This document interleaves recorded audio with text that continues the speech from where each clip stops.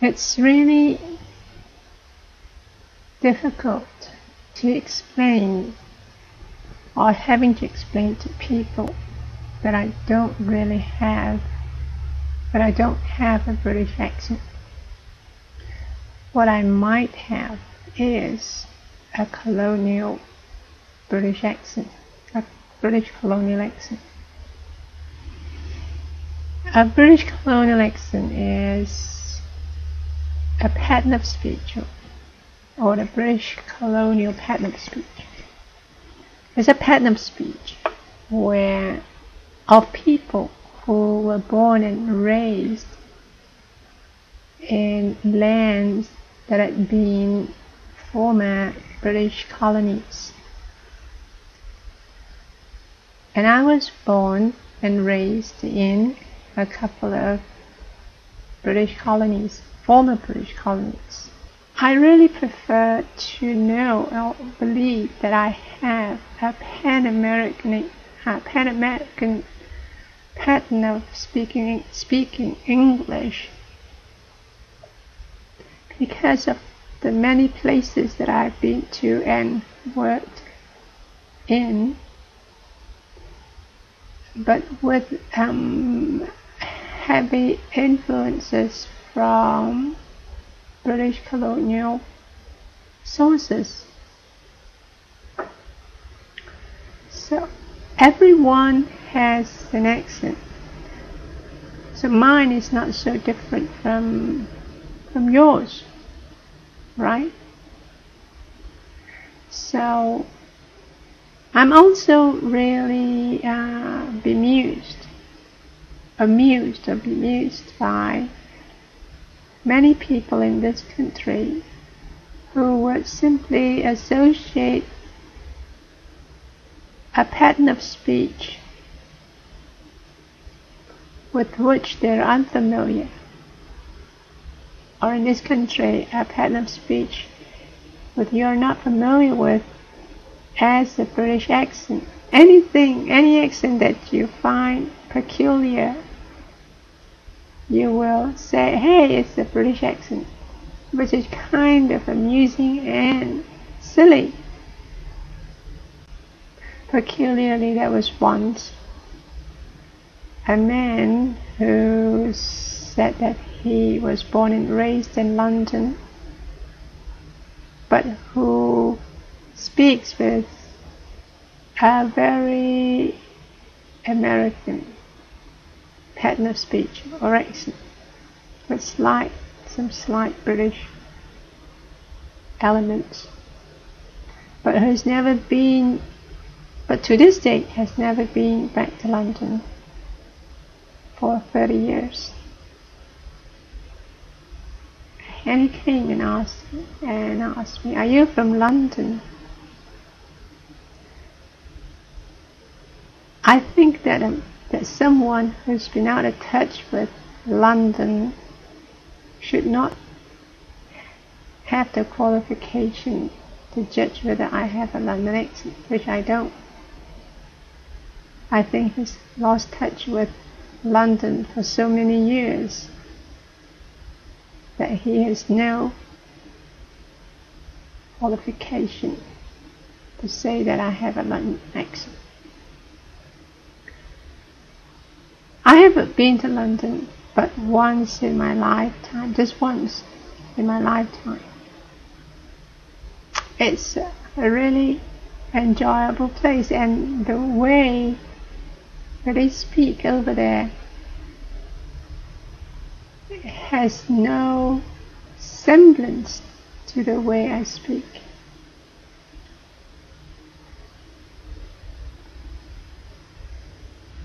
So anyway, I know that many people say, or in fact most people do not understand us as being autistic people, tend to say that we pick up on accents or patterns of speech very easily, and then reproduce those patterns of speech without understanding the emotional or psychological implications or background to those speeches. We would simply reproduce a certain pattern of speech out of the blue, which is incongruent to the situation at hand, and that we do not understand the pattern of speech that we are reproducing, which I would like to tell you, normal people, that you are wrong. Is that you, normal people, have mapped a certain pattern of speech to certain emotional background.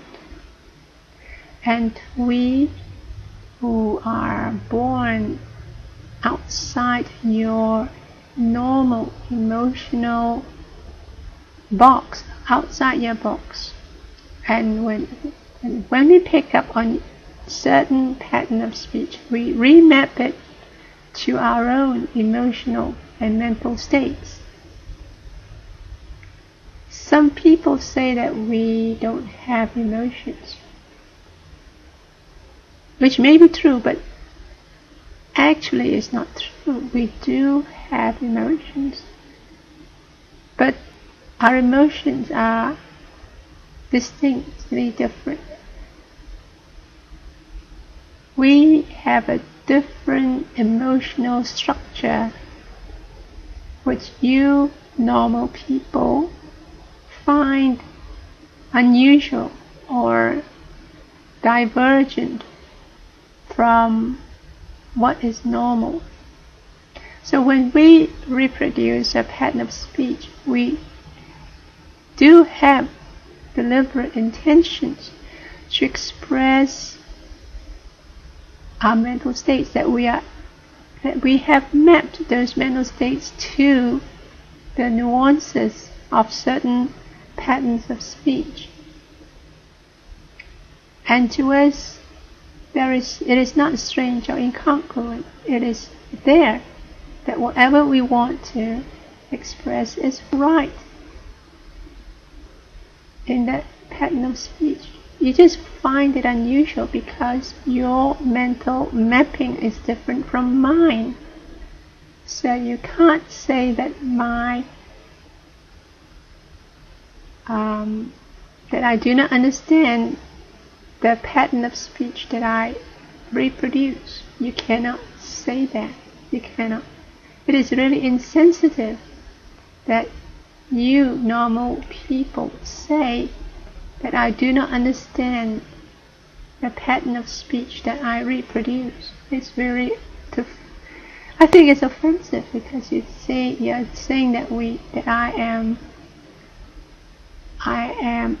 a Dumbo, that my mind is empty, that I do not understand what I'm doing. It is kind of offensive. To me, I see it the same way, that I see the pattern of speech of normal humans as incongruent. Why would you use such a pattern of speech for such a mental state, or such an emotional background? Why? I don't. But I learned that, well, I used to question it when I was young. I used to find that a lot of the people around me, the way they speak is, the way they express is different from this. Not unnecessarily, is a mismatch with the situation that I see. That I would not have said things or expressed things in such a pattern, because it does not match the mental state or emotional background that is at hand. So too, I see that you normal people do not understand what you are saying. So, but as I've grown older, I've learned not to question. I've taken it for granted that, yep, I don't find the way people speak as most people speak as matching to their emotional states. So I'm saying that you normal people should not say that I don't understand that I don't understand the pattern of speech that I'm reproducing. I can't change the way I spell those words, like color, for example. C-O-L-U-R, that's how I have to spell it. I can't change the way I pronounce many words. I can't change my grammatical structure because they have been my emotional foundation. They've been the foundation of my mental states, which I've built from young. And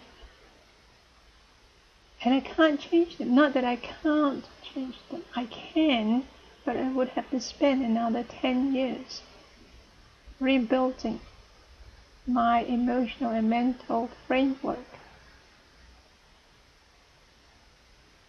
which I can't afford the time. I can't afford to do that. Why would I want to spend another 10 years of uncertain communication ability just so that I could satisfy people who are not happy with the way I pronounce and the way I spell? I'm getting old. I need to enjoy my life.